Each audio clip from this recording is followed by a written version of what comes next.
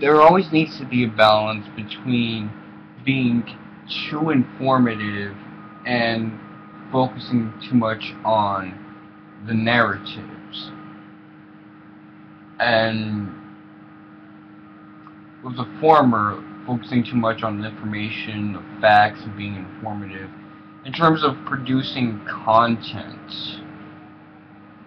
especially video content, it's not really fulfilling to make content that's too much on the informative side or of stating the facts, because I can just Google it. I can just go to a portal or a search engine and look the information up myself. It'd be more quick, and it'd be less taxing on my attention span.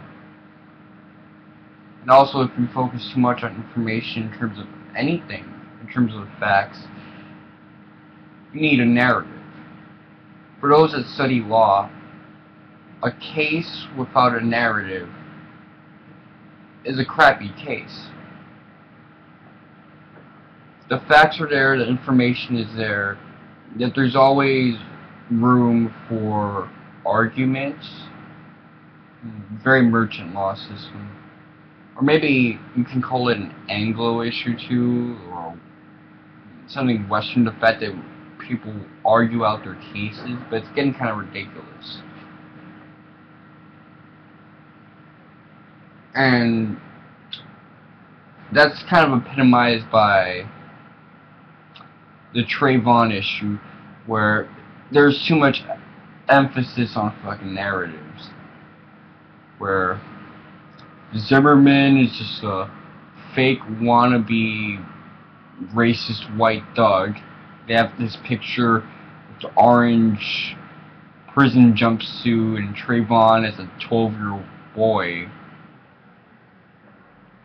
And with the opposite narrative, you have Trayvon as the thug 17-year-old, the nasty grill and middle finger on the camera, and Zimmerman as this nice guy that was contributing to his community. A lot of narrative, not a lot of facts that are being presented, although there is a need for that. Too much narrative and you get crap. You get Mr. Wonka 7. Well, not necessarily, not narrative heavy, but where's the facts? Where's the facts in any of this?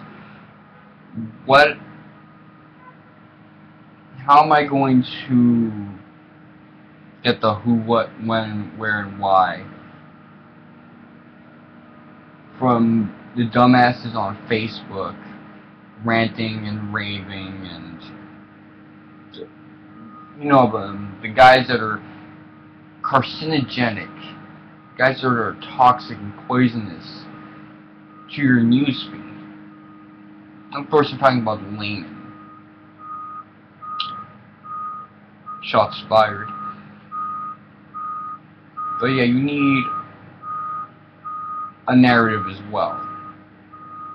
A big problem with being too much on the fact side is that sometimes there is a need for a narrative because things are kind of fuzzy in law. What makes something first-degree murder or second-degree murder? How do you know the guy thought about it now, or he's always been thinking about it or planning it since the day before or any time prior that day? How do you know that, for example, with first-degree homicide or second-degree, not homicide. Homicide is a generic term. First-degree and second-degree manslaughter. How do you know that the guy didn't just get angry right there, or that maybe he is just a reckless guy that likes to make rash decisions and he ended up killing that guy by bashing his head when he just wanted to, hurt the guy or like startle him, but he accidentally swung legitimately.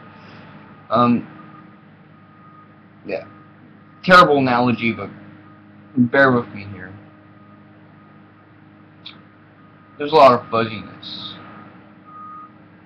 You need to take the facts and discard some of them and kind of make a neat little story. And that's what sells. Stories sell. They really do. And when even court cases can be democratized, you know that stuff like this can happen. It does. That's all I gotta say on the matter. I like how I made this about videos and then I made it about a law thing. That's just how I go. Narratives and information, there needs to be a good balance. For me, I say a lot of narrative does a good way for implanting someone into the views, for making them have that and fix them on those views. Where the facts and the information, that's good in the beginning when it comes to shaking the person up from their fixed perspective. Because sometimes people, they have emotional boundaries and you need to rip that apart, not with an interesting narrative, but with reality. Anyway, y'all guys can suck my dick. I don't like any of you.